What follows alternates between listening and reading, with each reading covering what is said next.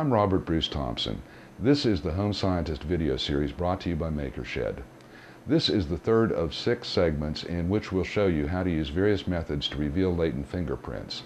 In the first 2 segments we looked at iodine fuming and ninhydrin, both of which are used to visualize latent fingerprints on porous surfaces such as paper.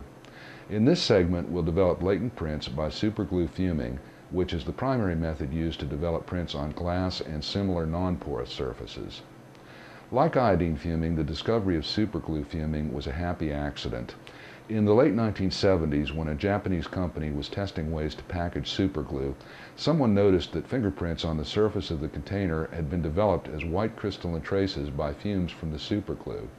He mentioned it to someone who mentioned it to someone, and eventually it came to the attention of an American forensic scientist who developed a standardized procedure and introduced it to the forensic science world.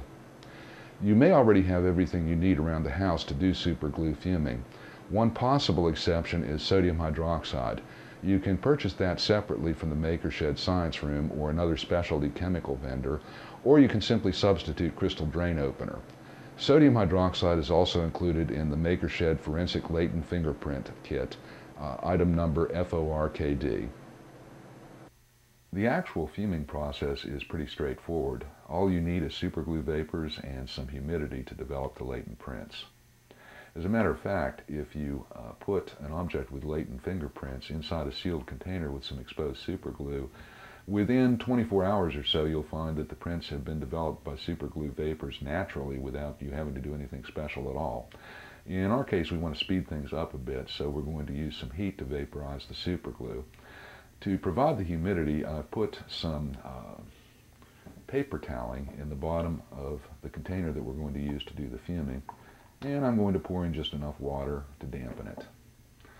I've made a small aluminum foil boat that we'll use to contain the superglue, and I'll place that in the smaller fuming container. This is a cotton pad that I stole from my wife's makeup supplies. You can also use a cotton ball, basically anything cotton. And here is the object we're going to fume. It's a microscope slide that I handled with my bare hands to put some good fingerprints on. And I'm going to use a small container, one-use container of superglue, and I'm just going to add a drop or two of superglue right there onto the center of that pad. Now, if I just closed up the container, it would actually fume naturally, but I'm going to use what's called chemical acceleration. In this case, I have some dilute 0.5 molar sodium hydroxide, and I'm going to place a small amount of that on top of the superglue, and it should begin to fume pretty quickly. So I'm going to place the lid in place and snap it on.